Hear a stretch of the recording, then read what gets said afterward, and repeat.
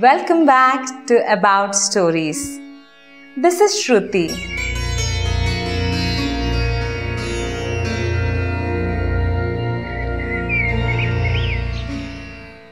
Friends, in our earlier webisode, we said a crow was secretly watching Chitragriva and his friends. Let's talk about him now.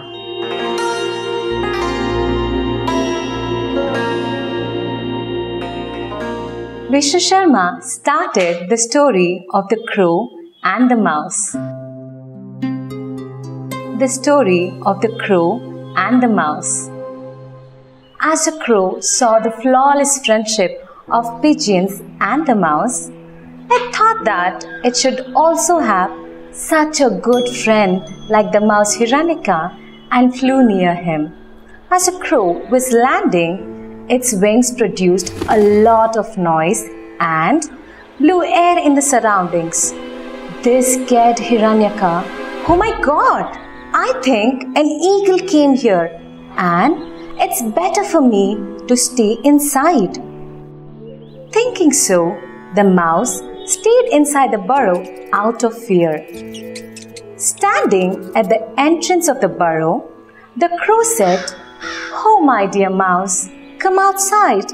Don't be afraid."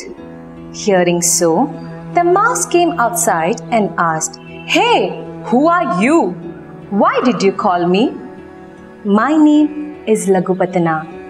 I am a crow. I came here to be your friend.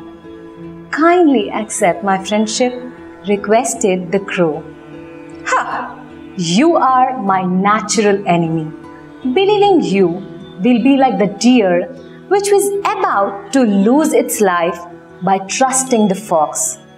I will tell you that story. It may ring you some bells." Saying so, Hiranyaka started the story of the cunning fox. The story of the cunning fox. Once upon a time, in a dense forest, there used to be a crow and a deer who were best friends. The crow and the deer used to help each other in gathering food.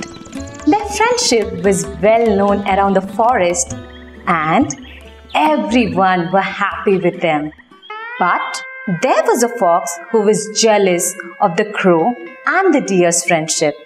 Moreover, he drools whenever he looks at the hefty deer, as he wanted to kill it and have a feast for himself.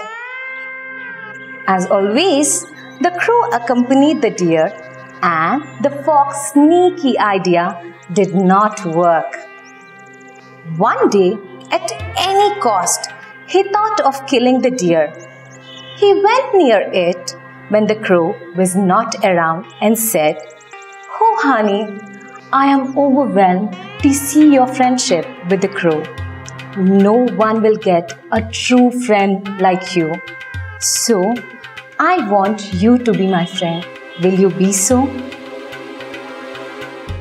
The poor deer believed the fox. The crow came to know about this and warned his friend by saying, "My dear friend, do not listen to the fox. You should know its cunning nature.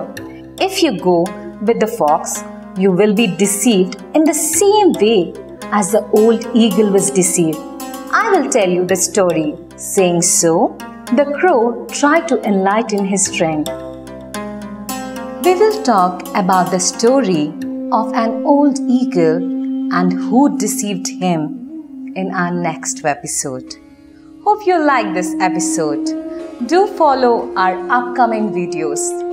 Do not forget to like, share and subscribe to our channel, as it really encourages us to do more videos.